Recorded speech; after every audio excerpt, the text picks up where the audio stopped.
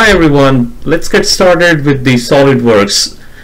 In the Module 1, we will take a look at how to set up a part, how to set up the units, and how to save a simple part on your desktop. Alright, so when you start the Solidworks, you will need to start with File, New, and you will see the dialog box open that says you need to select a part, an assembly, or a drawing. So let's say we want to create the part. This is under the novice option. If you select the advanced option, then you will also see the similar options here: part, assembly, and drawing. These are basically the three documents of the Solidworks that you can create.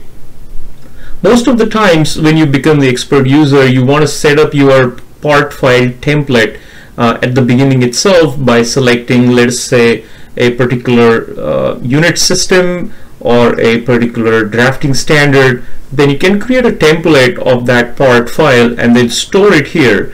So once you come to here to click a new part, you can just go to the advanced and then click that particular template and start your work on that particular template. Okay, but for this purpose we can just start off with a novice part, click OK. If you're starting the Solidworks for the first time, you may see a window here that will ask you to select your unit system choice, and that you can select it, but we can always change that unit system once we start building the part file. It is extremely important that you select the unit system before even you start creating a new part, because once you start selecting a part, it is difficult to change the unit system, and it creates a lot of problems in terms of changing the units from one system to another system. So let's first take a look at what are the different items are here on the Solidworks screen. Obviously, this big area in the middle is the graphics area where we can create the parts, supported by a triad that shows these three standard orthogonal X, Y, and Z directions. Also, by default, it shows that you're going to get a trimetric three-dimensional view. And if you remember, we can, we have talked about it, the three standard three-dimensional views, one being the trimetric, the other one is dimetric, and the third one is the isometric view that you can get it in the Solidworks. Okay, you can see the unit system at the right side bottom corner. If I click on that unit system, which by default it says mmgs, for my version of Solidworks it could be inches or some other units for your version of Solidworks. You can change it here meters or centimeters or millimeters or inches. Okay, if you click on this arrow here, or even if on this mmgs or the unit system here, if you click on the edit document units, it will take you to the option where you can set up the unit system for the part. You can also change the number of decimal places. If you click on one of the windows here and click on the drop down arrow, you can set up the number of units or set up the number of decimal places for your basic units. Okay, that is how we can set up the units. Now, on the left hand side, this particular area is called as a feature manager design tree, and you can notice that it's sort of a design tree, starting off with the naming of the part file, then what kind of material that we are using, and then the three standard orthographic planes, front plane, top plane, and the right plane for the part. And also it shows the origin. So with respect to this origin, the front plane, top plane, and the right plane are defined. Okay, so that is the feature manager design tree. On the top of this feature manager design tree, there are several options here: the property manager or the configuration manager, there is a dimensional expert manager, appearances, and display manager. For my version, I have installed the CAM as well. So depending on what modules that you have installed in your Solidworks, you can see those appearing here. The first one is obviously the feature manager design tree. Just on the top of that are all these different tabs that you can add on depending on your subscription. The features, sketch, evaluate are by default present on your version of the SolidWorks. You can also click on these add-ins and you can add on some of the other tools in your SolidWorks. I have simulation, MBD, SolidWorks CAM, the CAM TBM. Depending on what you really need from your SolidWorks, you can add on and install it here. Okay, the most importantly, we are going to be using the features tab, the sketch tab, and the evaluate tab for the purpose of this basic course. On the top of these tabs is the command manager area. So depending on what tab that you choose, those commands are displayed, and whatever those commands are feasible, they will be highlighted. Other than those other features which are not possible to be created will be grayed out. Okay, depending on your geometry of the part, those features will be either enabled or they will be grayed out.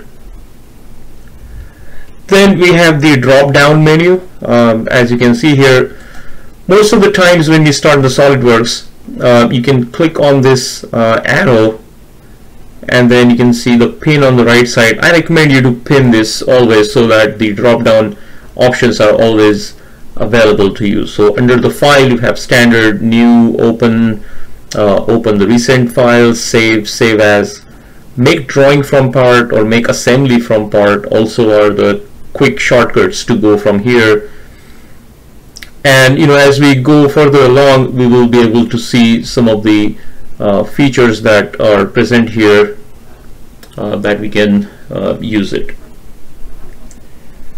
Okay, on the right hand side corner you have the task pane. So in the task pane you have the resources for SolidWorks, you have the design library where you can see the toolbox, and you need to install the toolbox. If we can add that toolbox in there and select the unit system, we will be using ANSI metric and ANSI inch as our unit system. So if I double click on ANSI inch, either way, ANSI inch or ANSI metric, you can see that we have options for choosing bearings, bolts and screws, nuts, o-rings, power transmission. Under that we have gears, washers. So all these kinds of items are available that we can directly incorporate in our design. Then there is a view palette where when we create the drawing, we have the standard views available in the view palette. Then we have the appearances, and other items are present there on the task pane. Okay, on the graphics area we can see the heads up tools bar. Okay, this is also very important and pretty useful when we create the drawing. At the bottom is the status bar. Okay, so we can see what is happening in the part by looking at the status bar. Talking about the heads up toolbar, the first option is zoom to fit. If we create a part or a drawing and if it disappears from the screen, you can always click here to bring it back onto your screen. Then you have zoom to area or the previous view. We can do the sectional view, and there are so many other options here. The hide and the show items also, if you can notice here, some of the things you can make it display or hide them if you don't really need them to be displayed on your graphics area. And then you have the appearances and all other things. So once you get familiar with the SolidWorks screen, it becomes easier to locate what items that you want to look for, and it comes with the practice. If you want to search a particular command, you can always type the command here and it will show you where that command is present. For example, if I want to search for a how to create a circle, so it's going to show you the circle sketch that we want to create, and let's say I don't know where it is, you can click on this show command location, and then it will point it out to you with a big red arrow that you just saw as where that command is located. All right.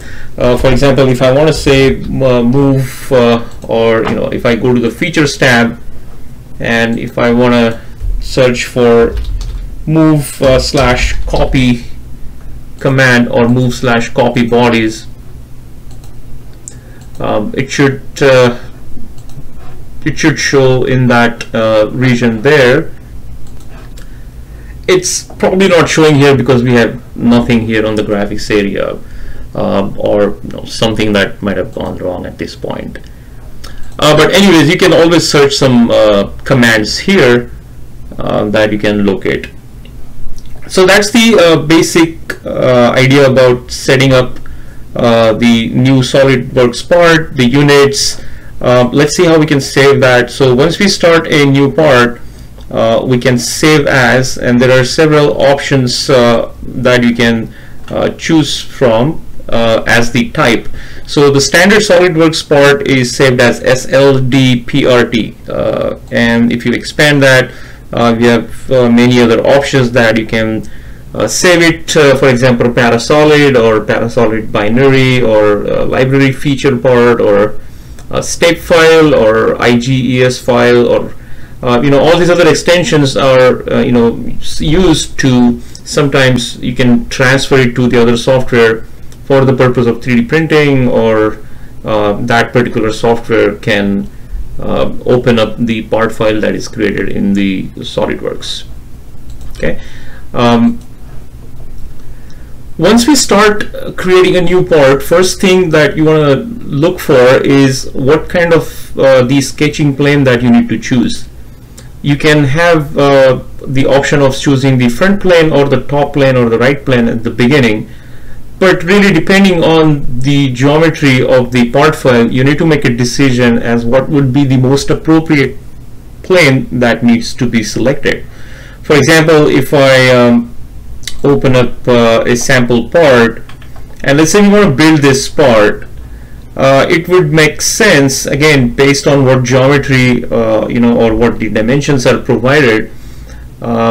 If let's say the length and the breadth dimensions are provided for creating the part, then it would make sense to select the top plane as we are looking it from the top, right? But if the dimensions are provided, for example this height here and the length here, then it would make sense to select the front plane, because whenever the object is placed in a three-dimensional sense, you should always look at that object as from the direction as we see here is the X, the front view in the XY plane. The direction from this side is the right plane direction, which is the YZ plane, and when we look at it from the top, it is the XZ plane, that is the top plane. Okay, so depending on how the dimensions are provided, we're going to select that particular plane for creating the part file. Okay, so in this case, like I said, if we have given the dimensions of length and the height here, we're going to choose the front plane. Okay, let me open the other part. I mean, there are several examples that can be talked about, or as you will realize once you start creating the different part files.